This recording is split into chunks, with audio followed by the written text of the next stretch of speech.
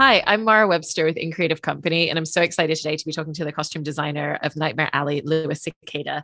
And Luis, I would love to start by talking about your process in working with the scripts and how you start breaking everything down, because there's so many intricacies as you're going through character by character, but especially with this film, it's not just character by character, it's also about the evolution and the narrative arc and the story and the journey that they're going through. You know, if we look at Bradley Cooper's character in particular, there's so much change in terms of what you're doing with costume there. And so what's your starting point in how you start creating breakdowns for yourself to then begin conceptualizing potential designs? So I get the first step is really identifying the world, or the worlds as the case might be. And so it's an incredible amount of research into late depression, early post-depression, rural versus city, poor versus rich, fashionable versus unfashionable. And then going from there, it really is collecting imagery and research and fabric swatches and color palettes and identifying what was true to the time. And then from there, it's starting to curate various images and fabrics and colors for each of the characters, and then working with each of the characters' arcs as they pertain to the film. Mm-hmm. And it sounds like you use such a wide breadth of source material for that research process. And, you know, I saw one mention of like some sketchbooks that you actually already owned that were like late 1930s French, Parisian sketchbooks. And are you just kind of always kind of going through life and seeing various books and pieces of material on design from different time periods and just kind of collecting it in case it comes into play for future projects? Totally. The menswear book that I purchased was in the late 80s, and it was an Italian 3-volume set. And I didn't know I was going to do a 30s anything. I just loved the book and loved the amount of deep diving of research that it had. It had the fabrications for the suits and the coats and the ascots and the ties and the hats and proportions. And, all of that was invaluable to try and find elsewhere. So I purchased that, and likewise, collecting catalogs so that you understand what is that time, what is the time before, what is the time after. And in that case, you really kind of isolate where you are in history.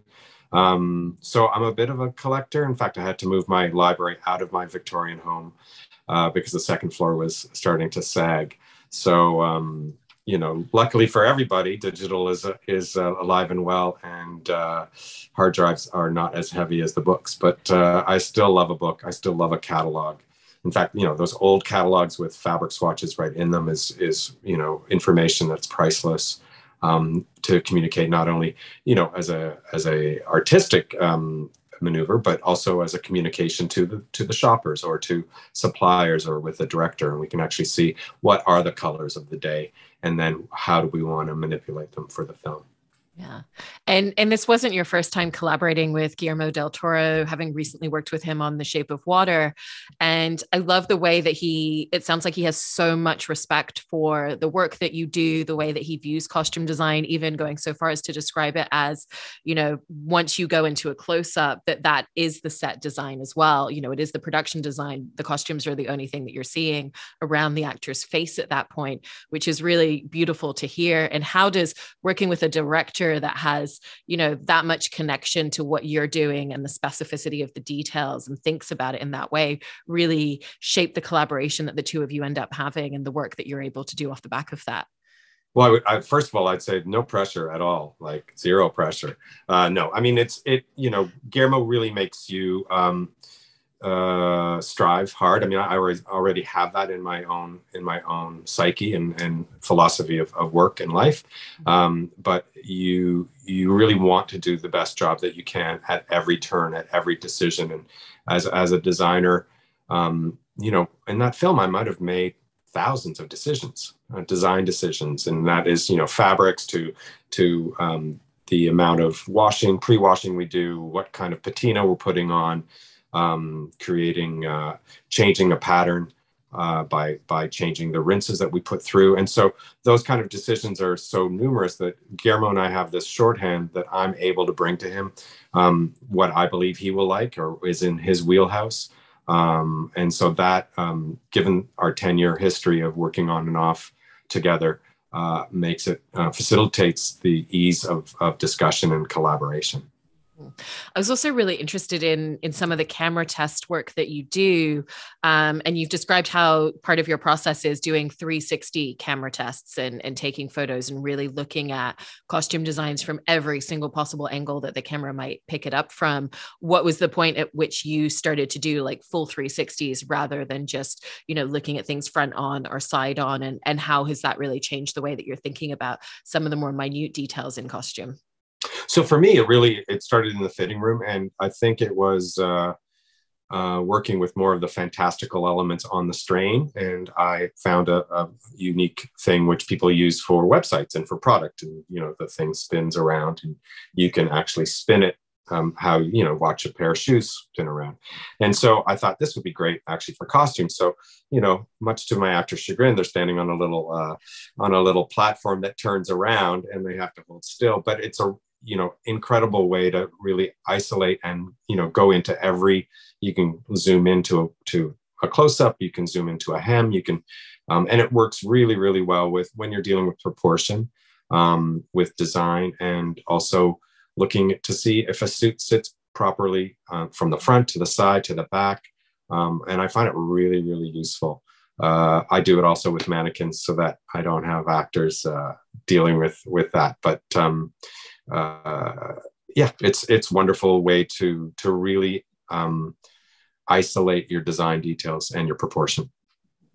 One of the things that's so striking with this film is the use of color in such a specific way to tell story and to speak about characters. And there's a real marriage between what the lighting is, what the color in the production design is, and what the color is in the foreground that we're seeing in the costumes as well. And so what does that collaboration with the production designer, the cinematographer, and Guillermo look like as you're starting to figure out not just how you're telling a story through color, but how you're all cohesively telling a story through color together? Yeah, well, absolutely. I mean, the first, as I mentioned with imagery, the first thing is really identifying the color palette of each world, and then identifying with Guillermo, going over each character and what the predominant color range would be for each character. And then, putting that together into the tapestry that becomes a film, and especially for the carnival aspect, we had so much, varying colors, but in a very specific color palette. And then it became about rinses and adding age to everything.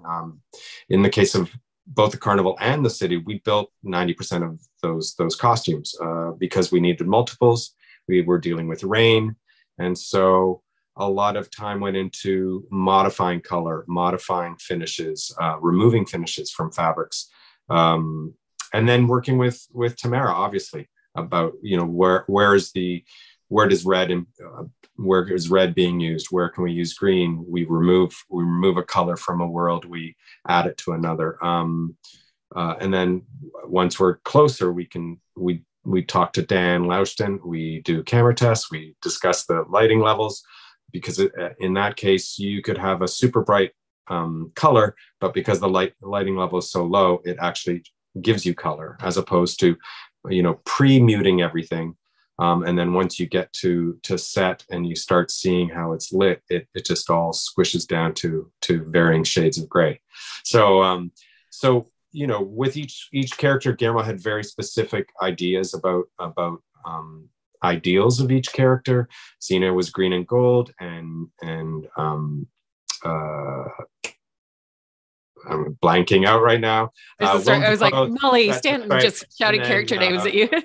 Willem Dafoe's character, was leather and tobacco, and then oh my God, sorry. You've got the great reds with Molly as well. And in Molly we have we have the muted kind of deep raisin reds in the carnival, and then we go into really quite striking red in the city, and so once we established those, I want to say barriers or markers, then I go in and continue creating that tapestry where I can fit the minor characters into that palette, and also trying to give each character their unique look so that they complement the story as a whole. And you brought up lighting there and the way that things can look very different on camera than they do in the room. And one of the things that it sounds like you did a lot of lighting tests were the more velvet materials, because they tend to read much lighter. So you almost need brighter colors of that when you're actually in production and on set. So what were some of the different costumes or pieces that looked really different on camera than they did in the room when you were all filming with them? Well, you know, specifically the velvets are actually the reverse. They actually suck color right out. Sorry. No, it's all good. And so we had a beautiful dress that I wanted to use, and I threw it in front of one of the first camera tests, and was like, "Wow, that's like black," but it's not. And so I thought, okay, because we were using quite a bit of velvet for the city, I wanted to do a actual camera test that was specific to velvets. Amongst other things, obviously, but the velvet was really surprising about how much light it actually sucked off from the picture. And so, you know, point of reference, we had a beautiful cranberry velvet dress for Rooney Mara's character, and it appeared to be like basically black. So we had to make that dress again in almost a watermelon cherry color, kind of watermelon taffy, for it to appear its original color. So I found that kind of fascinating. It was like a specific thing that we looked into. And again, with a lot of the other fabrics, I would have the swatches with varying degrees of rinses put on them so that we could see what was the best complement to the lighting levels. So quite technical. You know, we always talk about, you know, how artistic it is, and it is. But there's a ton of technical backstory to each of those things beyond the, you know, my feet hurt, and beyond, you know, these pants are too big or too small now, or am I wearing this again, so to speak. So it's quite a wide array of, you need a wide array of attributes to be able to tackle a job like this. And you were also bringing up before that idea of taking characters and really navigating and charting their journey on screen through their costumes. And so wanted to kind of, taking the example of Bradley Cooper's character, talk about that, because the costumes that he's wearing by the end are so specific and tailored. You know, all of a sudden he's wearing like a full 3-piece suit with a waistcoat. He's wearing a tie with a matching scarf around it. And at the beginning, he's wearing clothes that really haven't been tailored and fitted as much to his body. It's clothing that's worn, and, you know, the whites are really kind of muddied up from just being worn over the course of several years, which is like weathering that you and your team are doing. And so how did you kind of set about making a lot of the choices of charting his character journey through such a shift in costume? Well, yeah, I mean, good eye. You've noticed the dingy white, which was what it was. When we talked about Bradley, about Stan, the character, we talked about, you know, a man of no means, a man of great means, and then a man of zero means. And so the beginning of his arc was really about finding the, you know, quintessential pieces that would be everyday clothing, but yet bring him away from his environment. And so the fit was obviously looser. The shirt was pressed. We had a scene where he was actually pressing his shirt. It didn't make it into the film, but that was the whole adage of having a man who has nothing pressing whatever he has to look as presentable as he could. And there was discussion about canvas and leather, and then I brought up the idea of plaid, because it would be a unique look in that tapestry of the carnival. And I found this wonderful old plaid wool that was from not quite that period, but pretty close. And it came in 2 colorways, and we looked at it, and we decided that was going to be a really great way to bring the Stan character out from his environment. And we aged the fabric before we built the garment, and then we tried on our first prototype with him and really fine-tuned the fit so that it wasn't fitted. It wasn't exactly a movie star. What we didn't want a movie star. And so we decided there were very few pieces that he would be wearing repeatedly, and that in order to tell the story or the time pass, we would introduce a new piece, a new jacket that would come in as he was gaining power, let's say, throughout the story, and money. He was buying something to add. Then we moved to the city, and of course, it's a complete chameleon change. And I've said it before, and the underlying thing was that Stan, the character, would have burnt anything from the carnival, tossed it and burnt it, and would have bought a brand new wardrobe in order to present this new persona. And with that, of course, it was, really finely fitted suits and beautiful fabrics and exquisite silks. And again, we built a lion's share of that because there was just no way to find, suits of that time that were going to be as fresh as they needed to be. And within the color palette, finding, ties that would fit, it was pretty impossible. So that was kind of amazing to be able to create that world as well, opposed to the carnival world. And similarly with that idea of a trajectory that goes from the carnival world into kind of like the city upper class world, you've got Rooney Mara's character as well that's going through that scope. But I read something where you were mentioning that you wanted to do certain things that kind of show the relationship to Bradley Cooper's character to Stanton, and the fact that, he's kind of dictating a lot of things for her. And so what were some of the details within her costuming that really represented that side of it? I think it was that use of red, and the style of clothing. It was a bit more. It was still quiet, but it was a bit more showy. It was more showy than what we knew Molly to be, and there was a sense of uncomfortableness that she showed when she was dressed like that, and she always wanted to get out of those clothes back into her comfy clothes. And we retained some of the pieces that she wore in the carnival, that she would throw on over top of her dress clothing to still feel her old world. And that was how it worked in balance with Stan having nothing from the carnival. I wanted to have something that was going to give us that thread through and that rooting to the carnival. And in fact, when she leaves, she wears some of those clothes as she's returning. Mm-hmm. And you were mentioning before kind of like the greens and golds of Toni Collette's character, Madame Zena. But I've also kind of like heard it being described as like representing that her character's prime was kind of a few years ago as well. And so what were the influences that came in to represent that aspect of her? For sure. I mean, a lot of the characters in the carnival had their heyday earlier, and they were still hurting. And so a lot of the clothing harked back, which, again, speaks to my collection of research material and catalogs. And we were able to kind of look towards the late 20s and when these people had their heyday. And then even the performance outfit, it was something that she had worn for so long. It was aged. And conceptually, it was something that she would throw into a trunk till the next location. And so there was a real importance to aging the gold dress and the robe to give us that history. And the same thing with Pete, his leather jacket he had bought some 20 years ago, and it was still lovingly cared for. And this was something that we, Guillermo and I always spoke about, because in the time people did not have disposable fashion. They still took very good care of their clothing. Instead of, in fact, Willem Dafoe, we see him cleaning his shoes, repeatedly during the film. So there's a sense of care for what you have.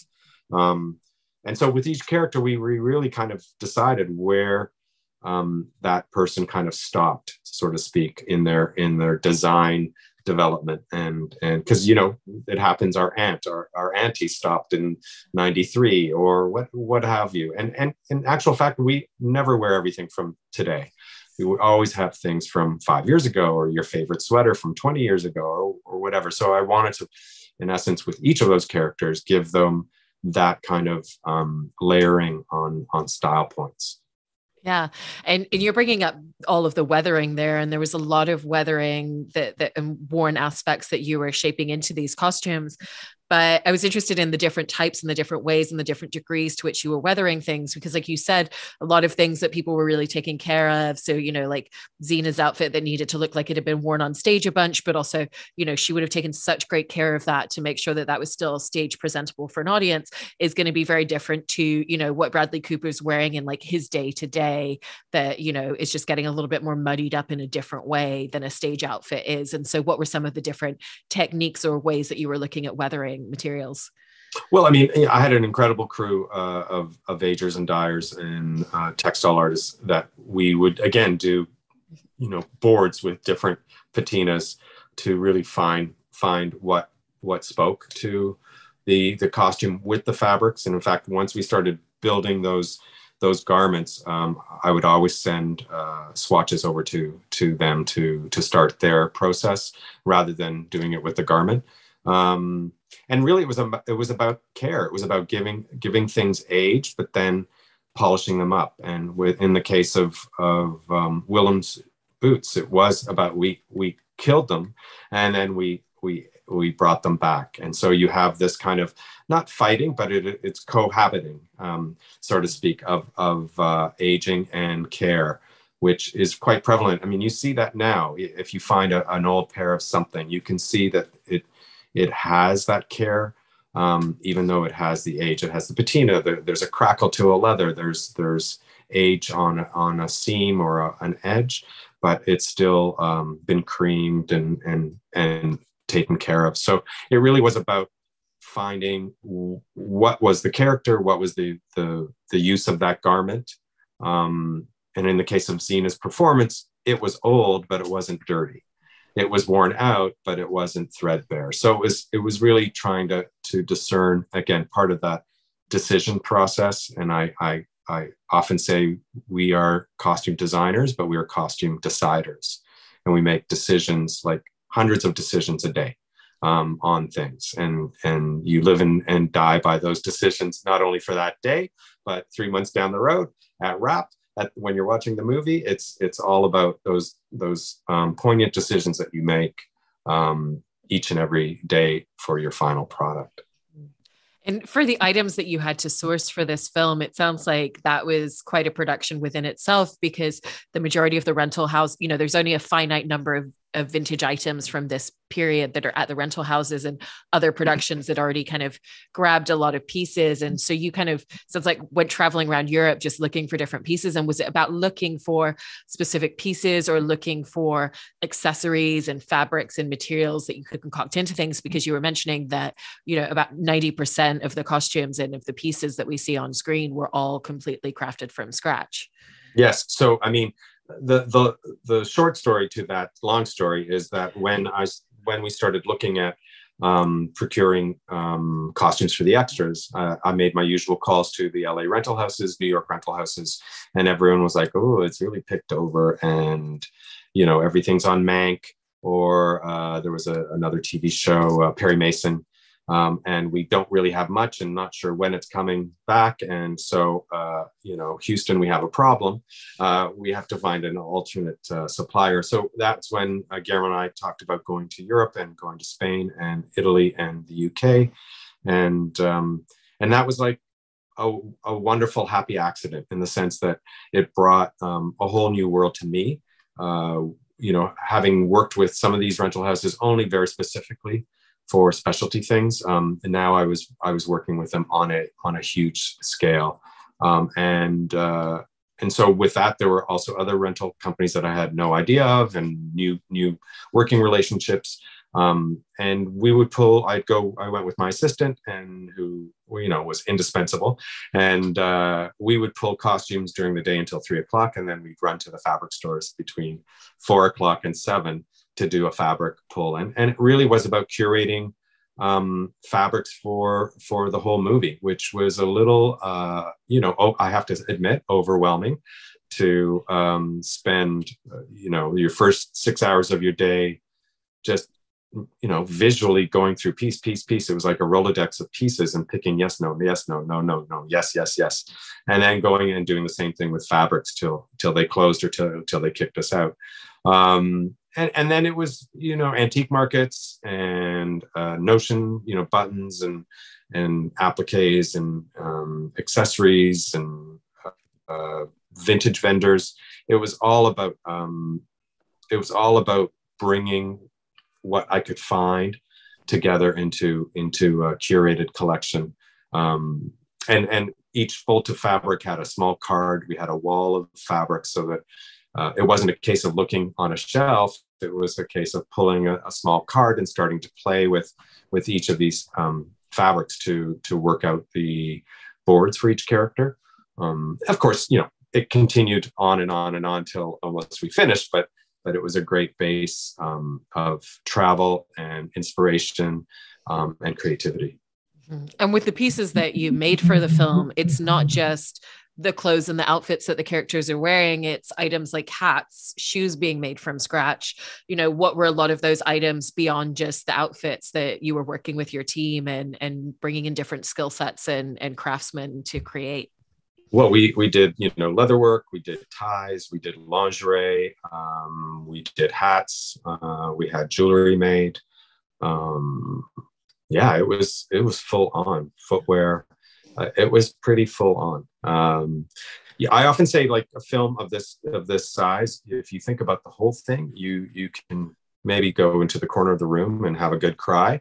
But I think you obviously have to parcel things out because it is just so, in one of my interviews, in fact, for the EPK, I think the first thing out of my mouth was, "This movie is huge." And I laugh at that now because I remember being interviewed that day and we were on at the carnival, and there was a lineup of 18 minor characters along with our principals.